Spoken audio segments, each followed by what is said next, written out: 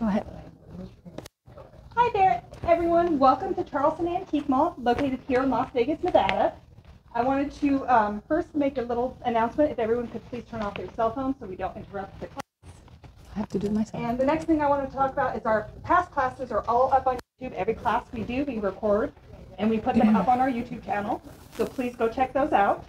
Our next class is going to be next month, September 10th on a Sunday. It's going to be on glass identification. We're going to go through depression to modern glass and how to identify different brands and things like that. So we hope you guys can check that one out. Lastly, in the back and in the front of the store, we have something called the Country and Antique Register. These are great informational tools. They tell you different antique malls, different events going on in the city. So if you guys can, go ahead and check those out. They're free in almost every antique mall. Once again, thank you so much for joining us here. I'm going to turn this over to dealer number 7, Maria, our expert in vintage jewelry. Thank you and have a great day. Hi everyone, welcome. I didn't anticipate it's going to be, this many people. I would like to thank Steve for, giving me an opportunity to be hosting this class. My name is Maria. I am one of the dealer here. My dealer is over there, number 7, if you want to check later. Basically, I'm going to conduct this class. This is going to be an informative class about how to identify vintage jewelry, how to identify it from costume and fine jewelry. So it's a basic class for people that doesn't even know what jewelry is. And a little background about me is I acquired my diploma in applied jewelry professional from GIA, and I also work part-time here and part-time at local fine jewelry store over at the Strip. So I will try to share information as much as I could. And before we start, does anybody know what is considered vintage jewelry? What is the specification or definition of vintage jewelry? Anybody? Older than 50 years. Yes and no. So basically, according to the website definition, anything vintage will be considered over 20 or 25 years. So 50 is yes, correct. It's part of the condition of being vintage. So it should be somewhere between 25 years and older from the manufacture date. And pieces could be from precious metal or base metal, which we're going to talk about that later, with different kind of stone or other materials. And how about antique jewelry? Does anybody know how old antique normally? Over 100. So anything over 100 will be considered antique jewelry. And another one is, antique jewelry also the same. So it could be from precious metal or base metal with precious stone or just any other materials. And last one is the estate jewelry. Anybody know what estate jewelry is?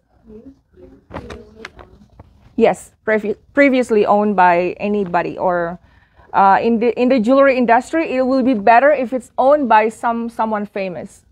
For example, I can have a bangle like this, but if this is owned by me, the value is probably just a melting value.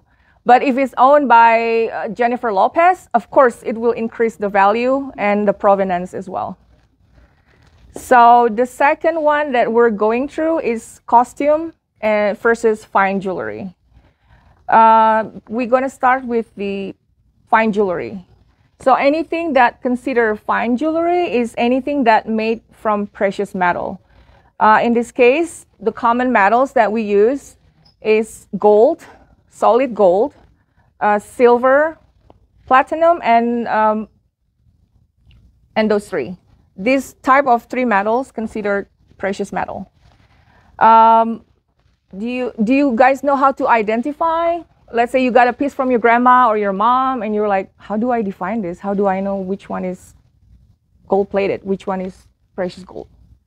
Look for the mark. Look for the mark.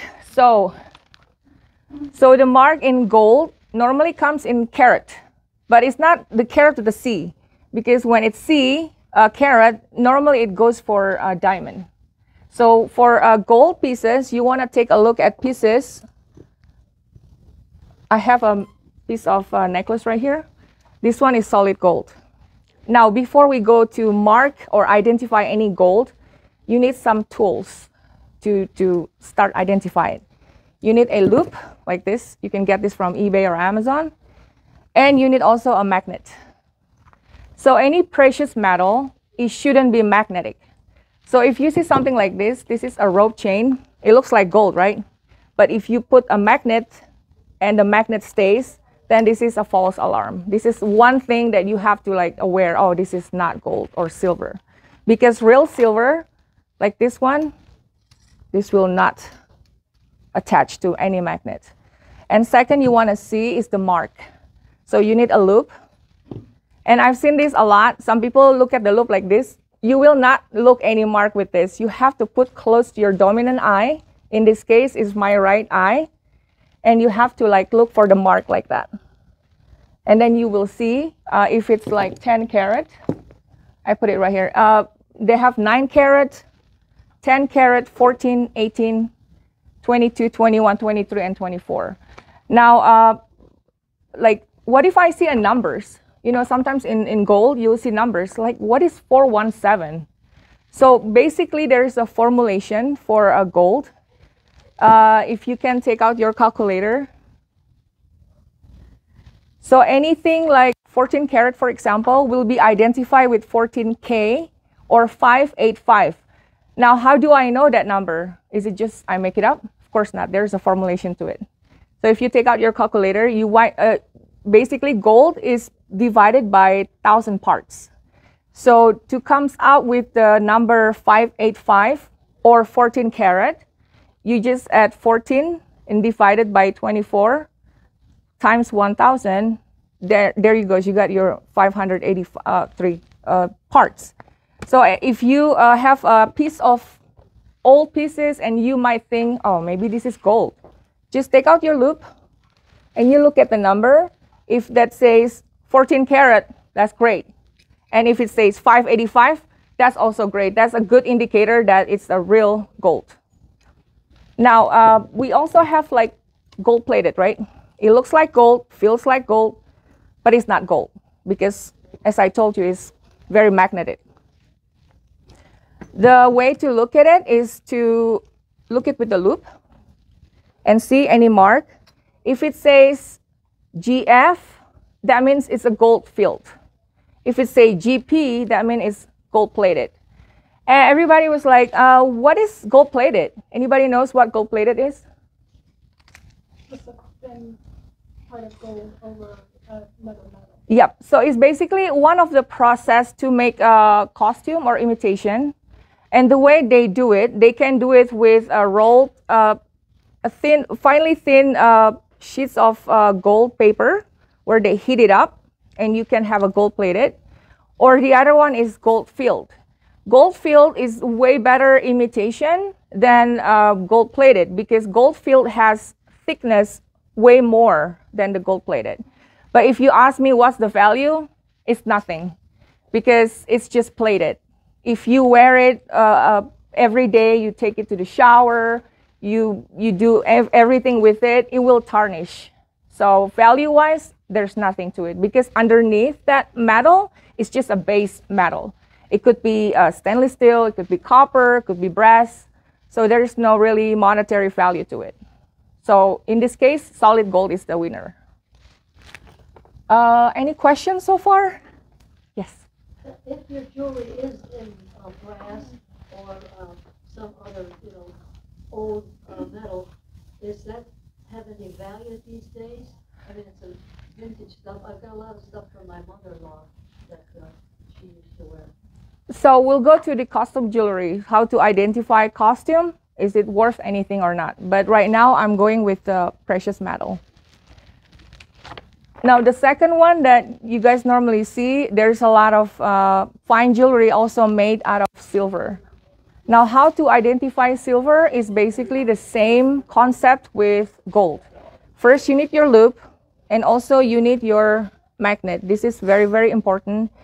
If anything attracted to magnet, then it's probably not silver because silver, gold, and platinum, they are a type of metal that is not attracted to magnet. It could be slightly magnetic because when they coat, especially the clasp, the class has to be really strong in order for a piece of jewelry to be durable.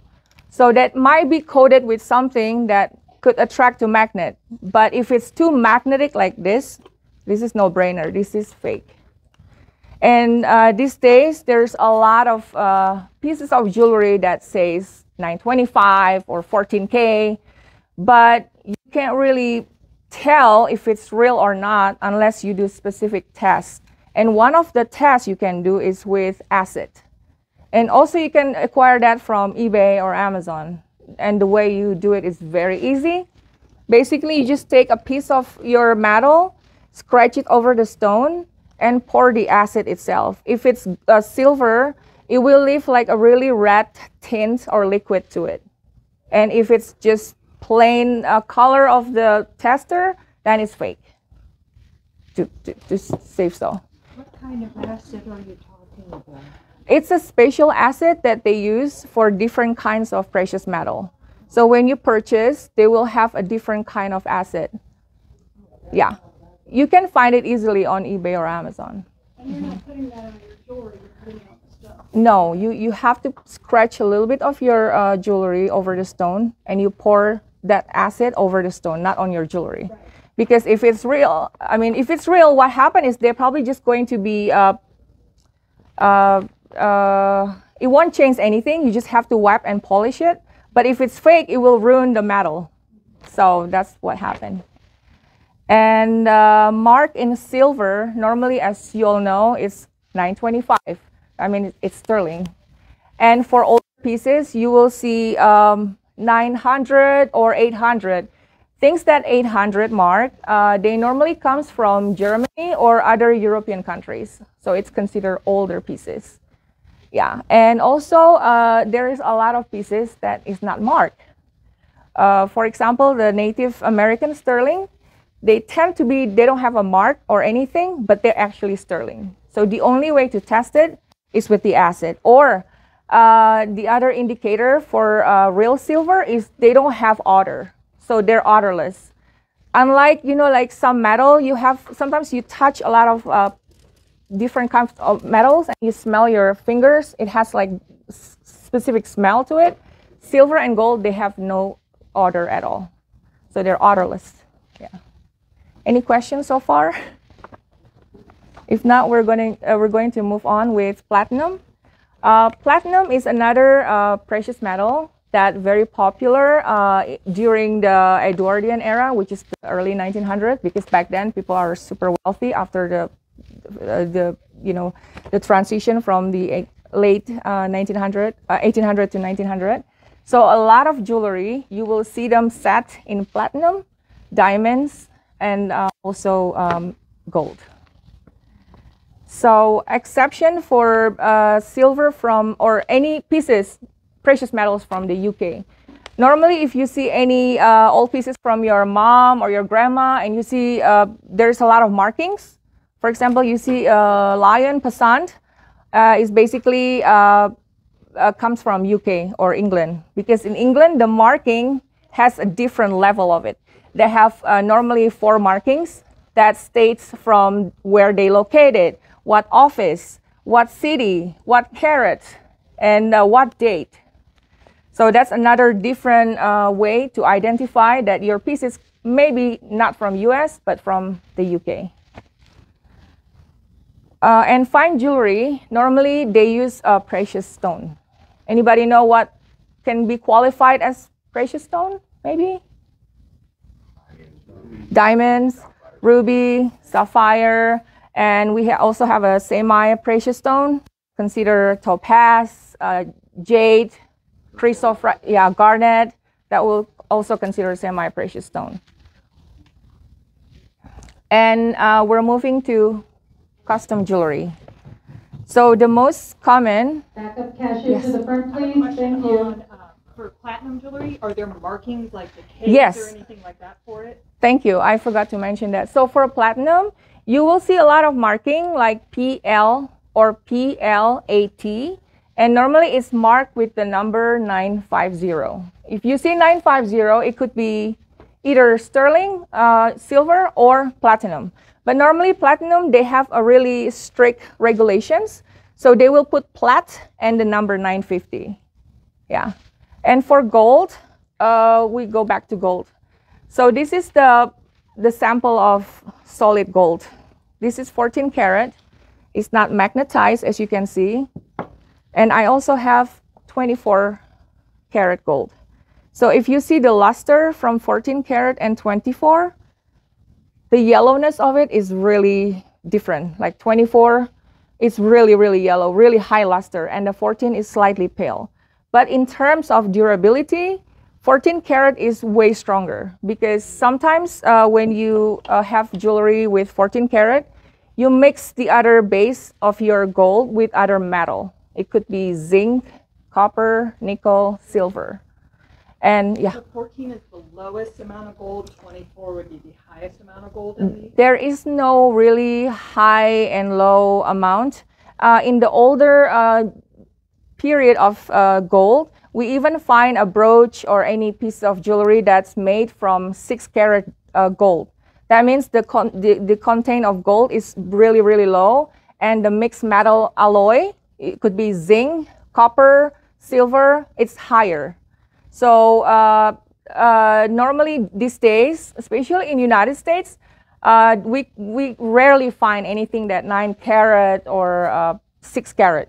The standard in United States is 10 or 14. And other countries is higher because I sometimes when I go overseas, I purchase some of gold, and that's how I can get my 22 karat gold. In United States, you can never find 22 karat because they're awfully soft. They're very, very bendable. But in terms of value, obviously the higher carat is the better. Yeah. When it comes to like the chain itself, I mean, would there be any kind of markings on there if it's a gold chain? I mean, where would you look for it? So what you want to look for it is the marking again. They will say 14K with the K, kilo, not C. And then sometimes you will find also not 14K, but 585. That means also 14 karat. Yeah. Yep. If it's like gold plated, you'll see like 14K GP. That means it's gold plated. Or you will see 12K GF. And then there is a 1/20th. The 1/20th is actually the material of the gold thin sheets that they have to fill it. So it's based on the metal weight as well. Does that make sense? Okay. Any more question about precious metal? Okay. So now we're going to a costume jewelry. Now, costume jewelry is more common in the antique mall because it's fun, it's flirty, it's playful. You can wear it anytime, anywhere, for any events you want. The most common for materials for costume jewelry, it will be metal, pot metal. Pot metal is basically a bunch of metal that you just melt them in the low heat, and it's become a base metal. Older pieces, they use brass, some silver, gold-plated, gold-filled, plastic, wood, etc. And many stones in costume jewelry is normally glass. Unfortunately, it's not some sort of precious stone, plastic, or lab-grown or imitation stones. And how to identify my costume jewelry. So if you have any pieces old, how do I define it? That's what we're going to talk about in this class.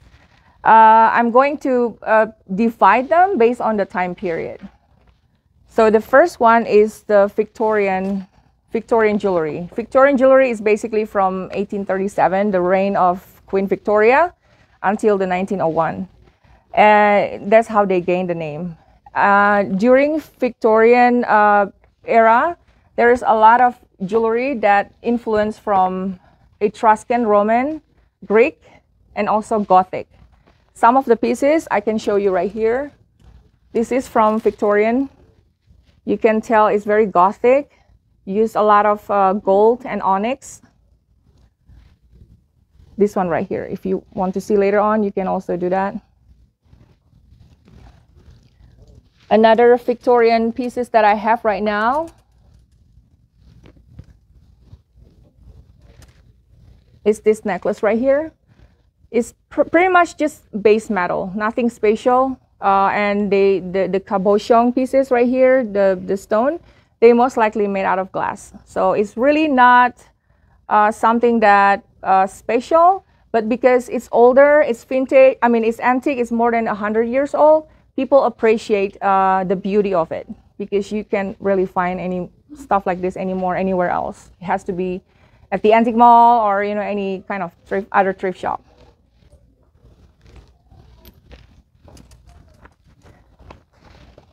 So during the time of Victorian, if you see any precious fine jewelry, they tend to be in lower carat, as I told earlier. They tend to be in, they're using 9 carat or 10 carat.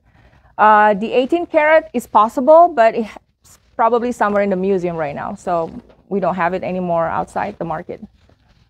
Or even if we do, it's going to be really, really expensive. Another Victorian pieces that I was telling you about is this brooch right here. This one is sterling, probably mid to late Victorian, so 1850 above.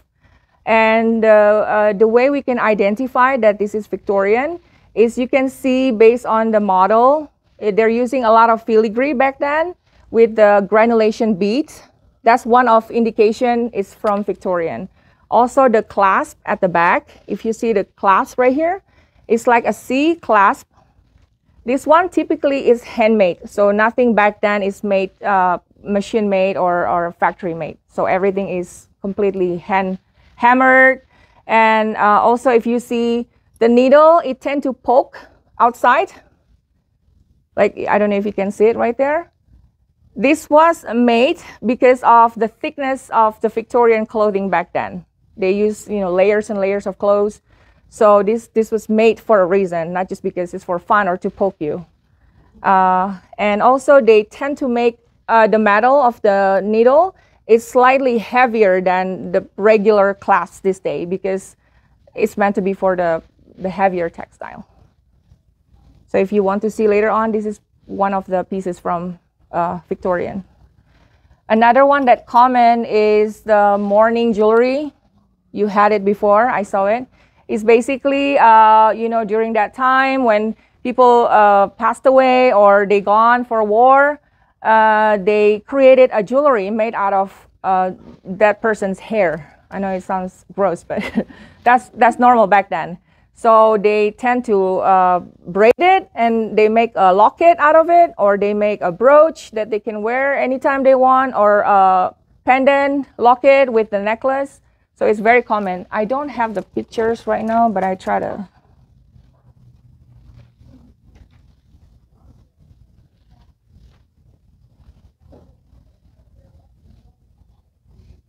Yeah, I don't have that right now, but I know that you have one earlier, so I might use that for a sample.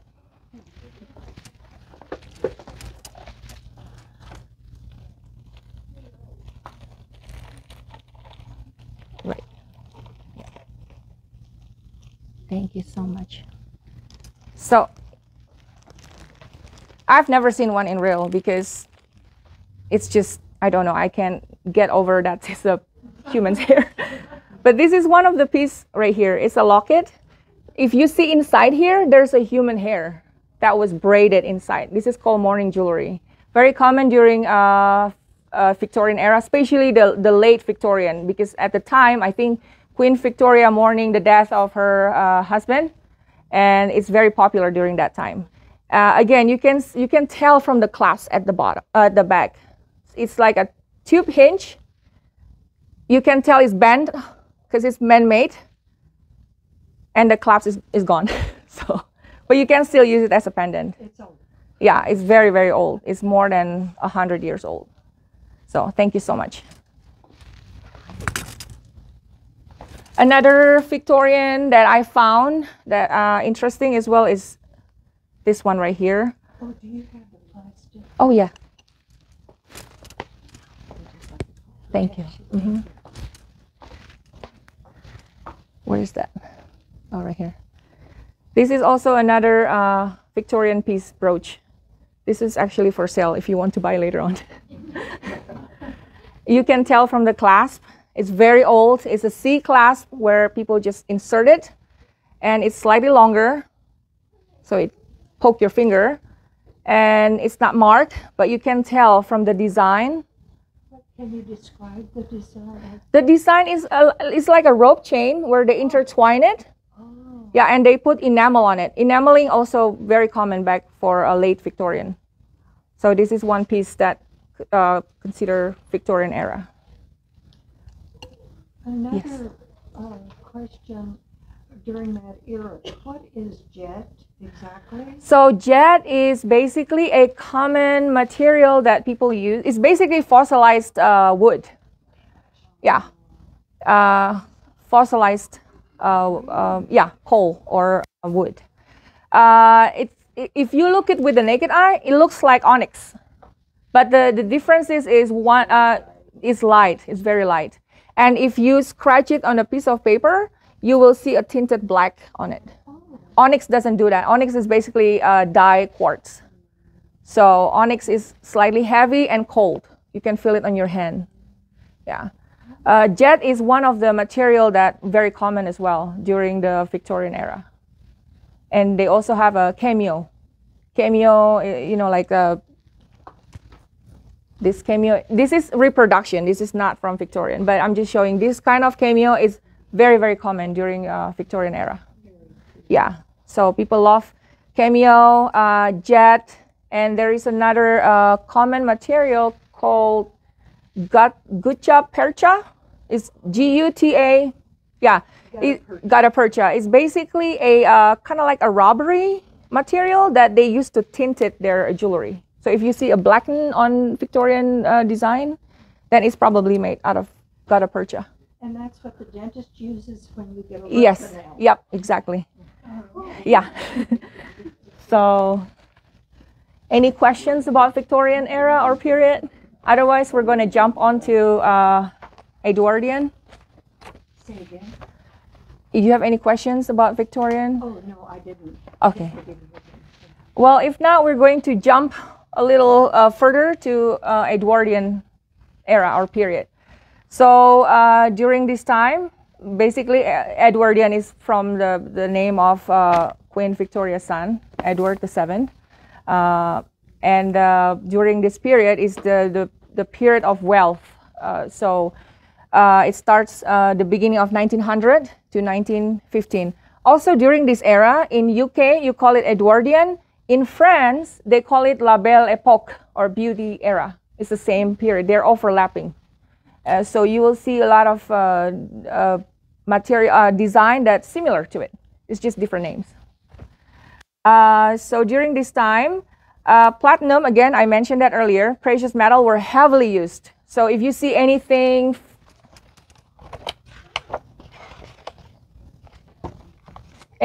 that looks like a flower wreath or garland, laurel wreath, like that, it probably from the Edwardian. I have the sample right here. This is very ornate, heavily used of diamonds because, you know, many rich people back then, so they use it a lot in their jewelry.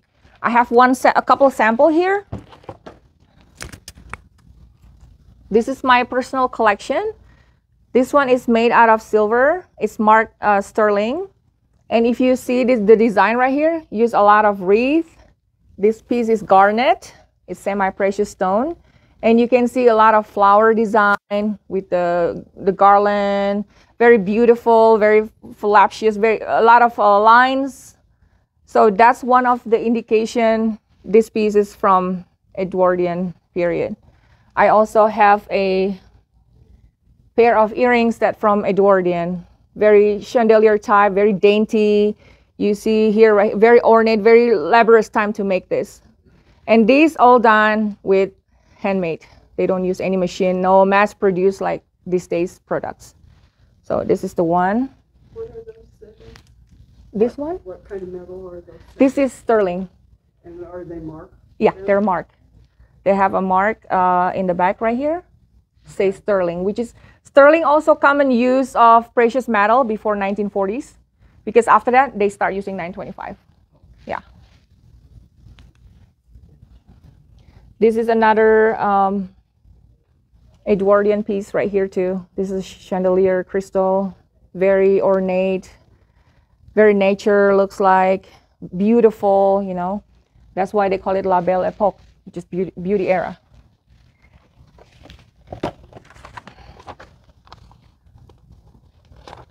Any questions about this period? It's very short period. It's only 15 years. So there's not much to tell about the different items because they normally just 15 years and they use a lot of precious metals. So, yes? Does that mean because it was such a short period of time that they are more rare and so they are more expensive? Not necessary. Again, anything antiques, it could be a high value if you see what are they made. If they made from precious metal, like gold, silver, it will definitely raise the value. So you have to take consideration of who owned it before, what's the origin of it. Yeah, otherwise it'll be just somewhere in the mid range of price. Yeah, so it's not too special unless it's, oh, it's by designer so-and-so and it's owned by so-and-so. Then yeah, the price could be like at the Christie auction house.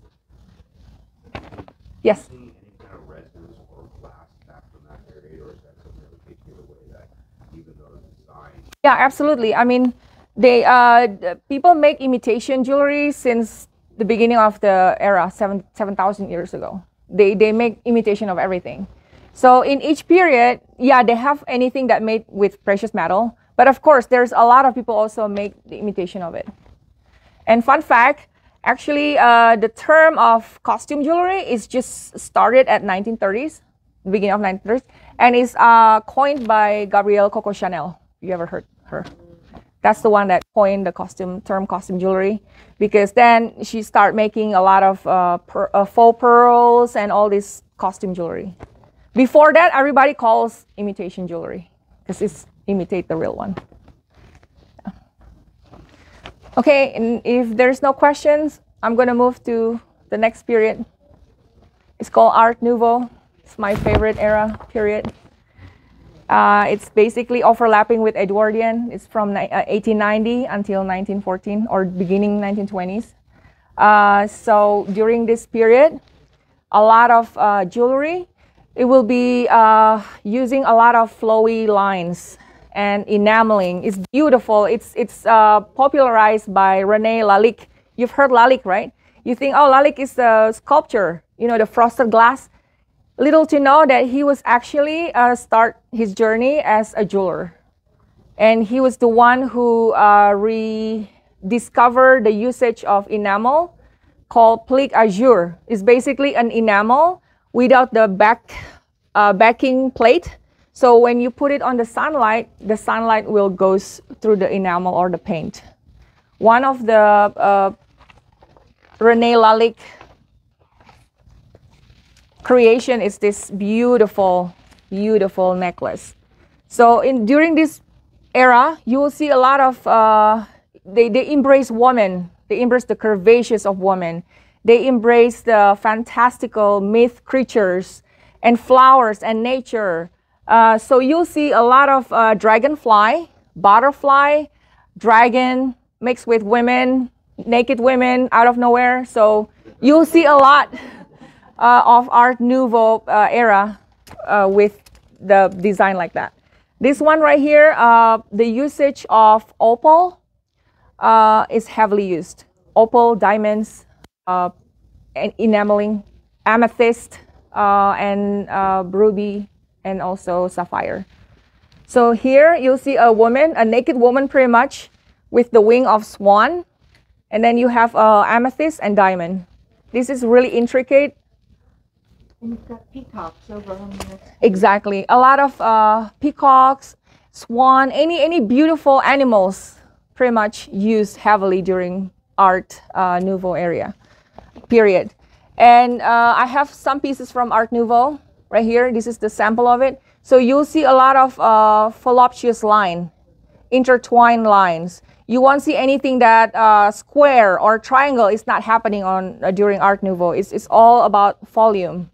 This is one piece right here. This is sterling Art Nouveau, early 1900. Another Art Nouveau piece I have. is right here. This is imitation. There's no precious metal in here. It's used base metal to make this beautiful necklace. And this is only glass. But you can tell from the design on the side, they're using enamel and the design is flower. So it's very accentuated, very embracing natures. So that's a heavy indication that piece is from Art Nouveau right here. Very old, very beautiful.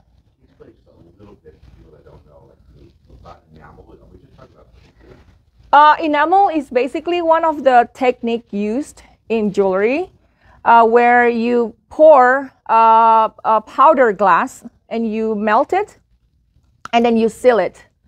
So basically enamel happened.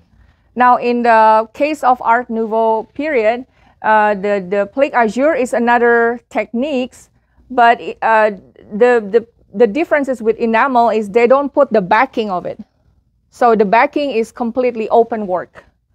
So open work means there is no plate to cover it.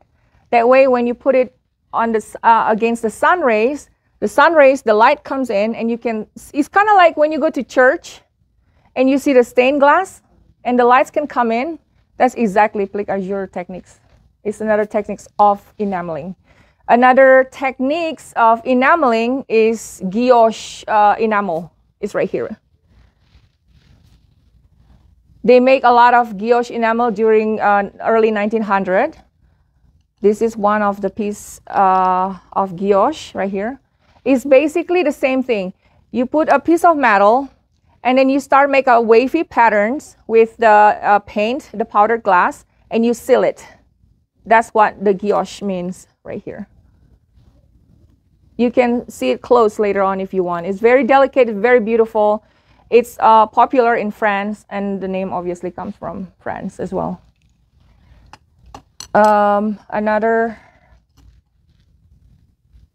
This one also from Art Nouveau period, right here. This is same thing, filigree, bows, beautiful, ornate, but the backing is the indicator that this is from the newer, so it's not Victorian, it's not Edwardian, but this is from the Art Nouveau.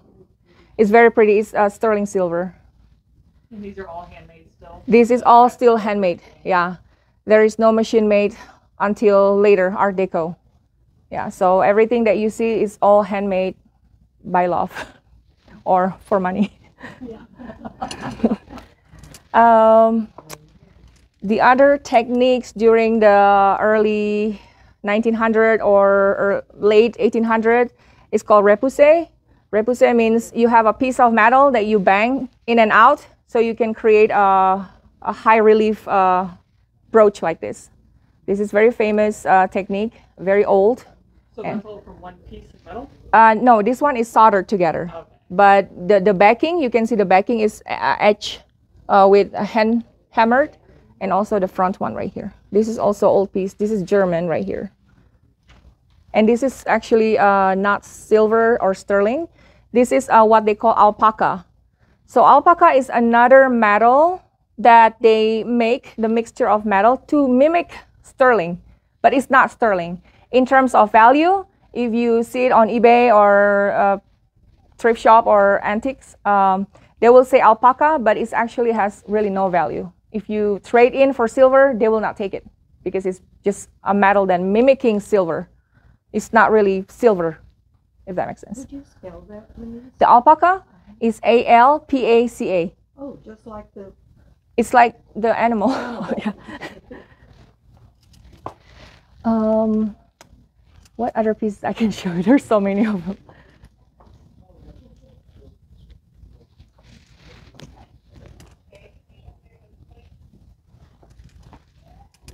Oh, this one right here. This is Art Nouveau. This is another Art Nouveau piece. They use a lot of voluptuous line. They don't use any geometric, not yet. This is sterling, vermeil. Another term is vermeil. Vermeil is basically gold plated or gold deep, and the base layer has to be sterling or silver. This one right here, if you want to see this one, use glass, blue glass, and underneath is silver. It's just dipped in gold. It's marked sterling, so that's a good indication that your piece is old. If it's anything 925, after 1930s or 40s, they start using 925 a lot. But before that, they tend to use sterling. And this is another Victorian pieces that I forgot to show you. You can see from the clasp. This is probably late 1800. It used spring clasp. This is one of the oldest clasp that they create. And you can tell from the design, it used a lot of granulated beads with filigrees. This is unmarked, but I tested. This is silver.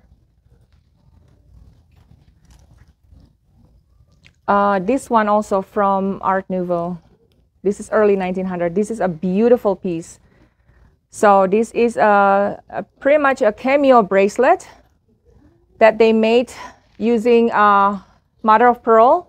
And this is called a 7 days bracelet because there's Monday, Tuesday, Wednesday, and so on. It's a Greek goddess, which they tend to use a lot for a Roman revival or Greek revival. They use this a lot. So the clasp is actually, this is replacement. It's broken, but this is pretty old. It's made with 800 silver.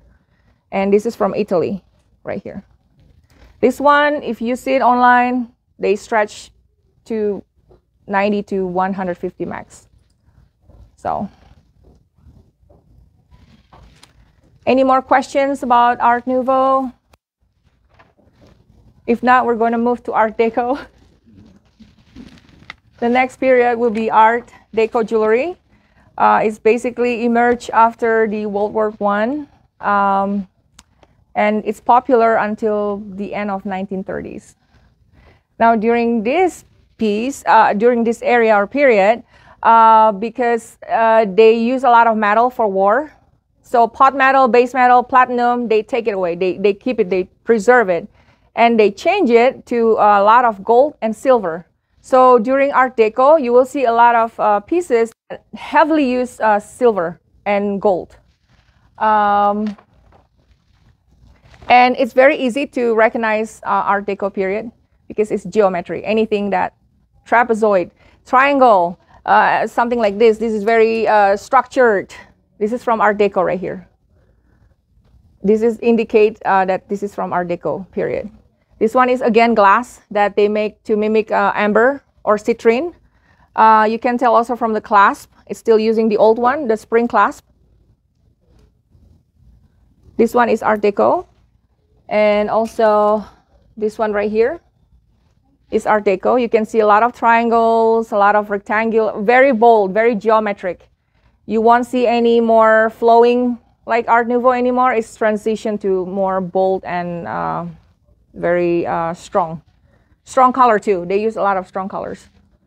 Another Art Deco piece that is beautiful, they use a lot of filigree. So filigree is back on game. So this is another Art Deco right here. They during Art Deco, they also take a lot of influence from Egyptian revival, because the Tutankhamun tomb founded in 1922 or 1929. So a lot of pieces, they use heavy influence from Egyptian. One of the sample is this one right here. This is purely costume. There's nothing special about this. It's by, and it's unmarked too. But this one is by designer called Selro. And they use a lot of, Egyptian resin on this, or celluloid they call it. What was the designer? Selro, S-E-L-R-O. Yeah. Thank you. Yeah. And also because of the Chinese export starts to emerge, you will see a lot of pieces also from Art Deco that have a lot of cloisonne, like this. This is one of the older pieces. They're using brass as their base metal, and then the cloisonne right here. They still use a lot of butterfly, nature, but they concentrate on bold and strong geometric patterns for Art Deco. Another Art Deco piece is this one right here. This is also imitation of Cartier, one of the Cartier pieces. It's called the Nautilus style because in mimicking shells. A lot of diamonds used during Art Deco. They cut it in baguette. And does anybody know baguette cut? Yes, it's like a little square or rectangular, like this one right here. They use a lot of rubies, sapphire, diamonds. You'll see a lot of sterling and onyx. Onyx is heavily used during Art Deco. One of them is right here. Where was it? This one is Art Deco. They use a lot of Kemper glass. Kemper glass is basically glass that they injected with fluid to make it frosted. So if you see something like that, that's also Art Deco. But beware, there's a lot of reproduction and there's a lot of fakes. One of the newest brand, it's called 1928. If you see 1928, it's reproduction. It's basically something that they created to Art Deco revival. But most of the pieces made late 1990s or early 2000s. It's not Art Deco. But a lot of their design, if you look and you don't really know what's going on, you think it's Art Deco. But if you see the tag, it says 1928. You can see also with the backing, the finishing, it's not. It's just reproduction. The real Art Deco, they will have an intricate design. You see the backing, right? It's very geometric. Even the back, they put pattern on it, because during that era, there's a lot of new arts like Cubism came out, which is very structured, very bold, very geometric, and that's also reflected in the jewelry. You'll see a lot of two Egyptian ladies covering with the wings. This is one of the design right here. Yeah. And also during Art Deco, if you get the imitation of it, they use a lot of glass crystal chandelier type like this. But again, the usage of onyx is heavy. So you will see a lot of jewelry with onyx and silver or onyx and sterling. That's also indicate that could be your pieces from Art Deco.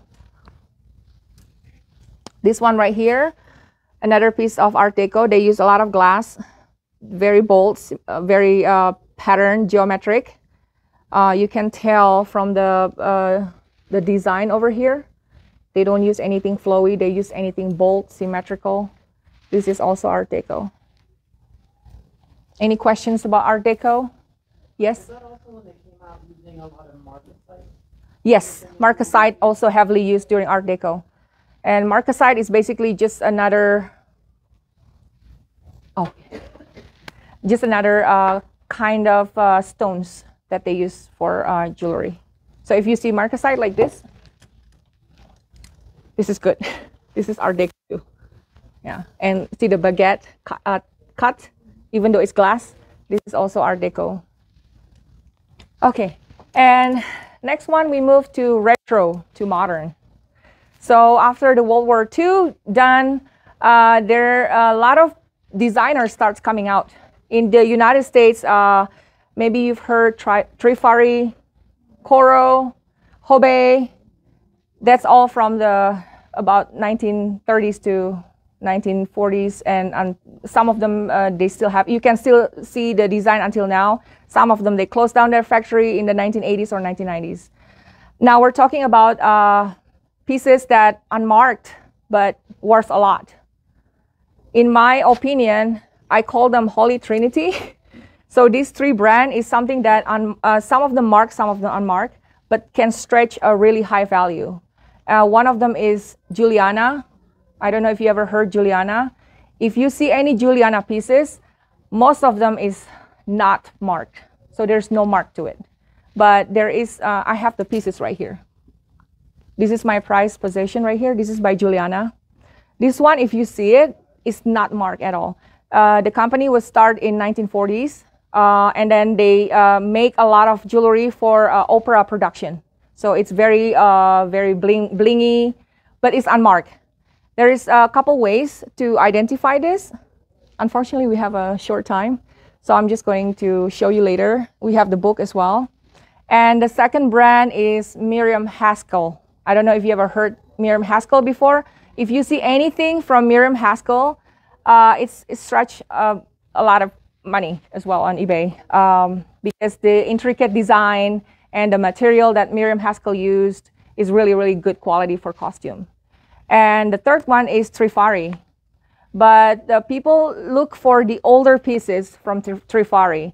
So anything that was from the 1930s, 40s, especially the one that by designer Philip Alfred. And all Trifari items, by the way, they always have mark up to 2000. So after 2000, when the company was taken over by Liz Claiborne, they stopped making the marking. That's when the value is just plummeted.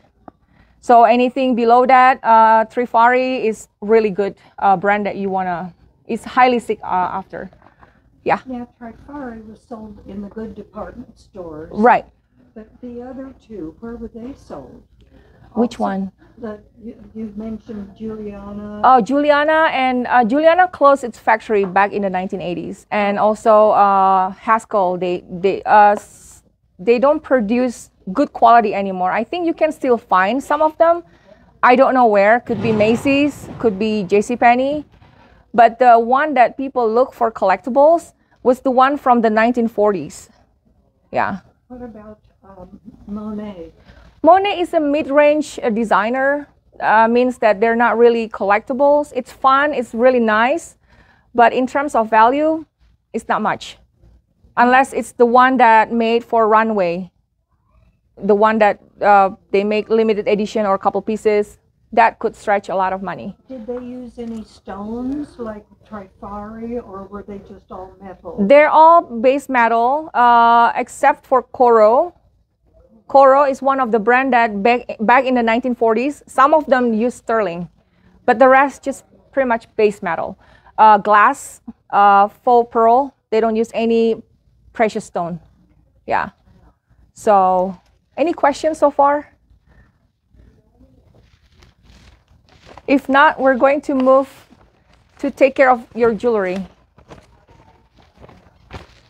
So, with precious metal, to take care of it, you do not want to use anything harsh. Gold and silver, you can just use hot boil water. And if you have a tea strainer, put your jewelry inside there and just put in the boiling water, and that's it. Or you can scrub them with a mild soap and use a toothbrush. You don't want to go overboard with. What about like polishing cloth? Polishing cloth for silver is good, yeah. But you don't want to use any harsh chemical. Please do not wear your gold or silver when you go swimming, because the chlorine is really bad for, it's not bad for the gold. The gold is fine, but it will tarnish and discolor the alloy metal that mixed with the gold. Yeah, so it's not the gold itself. The gold is fine, but the combination of the metal that will damage your jewelry. So if you want to, if you have a vintage sterling costume or vintage, the natural way you can use, you won't believe it or not, is banana peel. So, banana peel. So a peel of banana. Oh, banana? Yeah. So all you gotta do is just take a, old toothbrush, rub it on the banana peel, and start to use it on your silver or your custom jewelry. Yeah. On the outside or the inside of it? Yes, you can. It helps to keep the luster of it. The inside of the pill, right? Yeah, the inside of the peel, not the outer, the inside. Also, I'm not endorsed by this company, but I love this brand so much. I use it for everything, for my copper, for my gold, for my silver. They used to sell this at Fantastic Indoor Market, but they don't have it anymore. So what you can do is go online and you can get this one. This is really safe because what's in it is banana peel. Yes. What's the name? The name is Glow Tech Ink. Yeah. This one is natural. So if you open it, smells like banana peel. Yeah. So, quick question. When you use banana peel, you use warm water to wipe it off? Yes, you might want to mix it with warm water. Okay. It kind of like make it a paste to it and just kind of rub it. That's to just keep luster of your silver. Yeah, it's one of the most natural thing you can do. And to keep it, you can have a pouch that made out of felt or suede, something like this. Keep it separate for your precious metal because you don't want them to get scratched. You don't want them to get damaged from other pieces. So you want to make them really nice and save them away from the sun. You know, same thing. Sun always damage everything. And that's it. You have any questions? Yes? I know you have pearls up there. Yes. How can you tell when it's a real pearl as opposed to a... So I brought this just in case we have time, but the boss already like, hey, you have only this much minutes. So if you guys don't mind to hear the story of pearls, I can explain it to you real quick. So basically, when you see pearls, you want to know, is it real or not? There is a couple techniques to do it. Again, you want to have a loop. This is your best friend when you hunt for jewelry or you want to find what's the worth of your jewelry. So you want to have the loop and you want to bend a little bit your pearl pieces and you want to take a look real quick. If the pearl has a chipped or peeled, then it's painted or it's dipped. It's not real pearl. Second, you want to take the pearl against the pearl. Same thing, you use your teeth, but I don't want to use my teeth. So I'll just use pearl and pearl. You kind of rub it together. If you kind of feel the grittiness or sandiness of it, then it's real pearl. I have the fake one right here. And I told my friend to kind of rub it earlier. It's soft, it's slippery. This is a good indicator it's not real. Yeah. There's a lot of techniques that I study, but this is the common techniques that I use. One of them is with the loop. And second is you rub them together and see if it's, you know, gritty or not. No. Okay, if it's a real expensive pearl, you don't want to do that. You want to bring to appraisal and say, hey, is this real or not? If it's like you found it on garage sale, then you want to do that. Yeah. Any questions about jewelry, anything? Do the pearls have to be able to breathe? In other words, don't put it in a plastic? Yeah, the best thing to keep your pearl is wear it. Because your regular oil in your body help to polish or make the pearl last forever. Do not ever put them in the boiling water. Please don't do that. Just have a polished cloth that you can buy, microfiber, anything soft. Polish them carefully to remove dirt. But other than that, you're good to go. If you want to kind of like wipe the dust, use a brush makeup, the fine bristle one, and just kind of like wipe the dust. Pearl is very, very delicate jewelry that really needs minimum things to take care of. So yes? How often should you clean your jewelry? How often? I don't clean my jewelry, to be honest, until I see, you know, it depends what kind of jewelry as well. If it's like this, it's just flat, you know, bangle, you just kind of like polish it with the soft cloth. If it's something that you kept it and you never wear it and you want to kind of like, okay, I want to wear it tonight for dinner, then you can start cleaning it. You know, there's really no minimum or maximum time. Yeah. It's just for your own pleasure. I like to clean it, so I want to clean it. Then you can do it. Yeah. Yeah, so, yeah. What's the blue stone? Oh, this one is, yes. Whoops. This is lapis lazuli from Afghanistan. The reason I brought here is because I want to show you the different clasp for necklace, but I didn't realize it's only an hour class. So we have very limited. This is what they call it, toggle clasp. Yeah, it's quite safe, but these days, a lot of people really use a lobster clasp. Lobster is pretty much that, looks like a lobster feet. Yeah, like crawl like that, yeah. When did the toggle start coming into use? Between 1940s to 1960s, yeah. And this one is now again with gemstones. If somebody told you like, oh, this is by the way from Burmese whatever, the answer is you don't know that unless you have certification or provenance or origin letter. People can say anything from anywhere, but they don't know for sure. me as a jeweler for fine jewelry, I don't even know unless we trust the suppliers, if that makes sense. But yeah, according to the lady who sold this to me, she said it's from Afghan, lapis lazuli. So this is one of the pieces that I love as well. Yes? How about jade? How is it, can you tell the plastic? How do you tell it's jade? Yeah, I mean, like, how do you know if it's real? Okay, for jade, there is couple things you can do. One, if it's a bangle, let's say this is, let's pretend this is jade. Just put it right here, and then you take a piece of coin, and you try to ping it. If it's make a sound of ping, then it's real jade. If it's make a sound of like, then it's not jade. Yeah, there is a lot of fake jade out there. They mistaken jade with they mistaken chrysoprase, which is another kind of stone, with jade. They just say, oh, it's jade, because jade can be really expensive. But also jade has different quality. Like, for example, this one I have here is jade. But this is lower quality. How do I know that? Because the color. Color of jade, if it's higher quality, it's going to be emerald green. Yeah.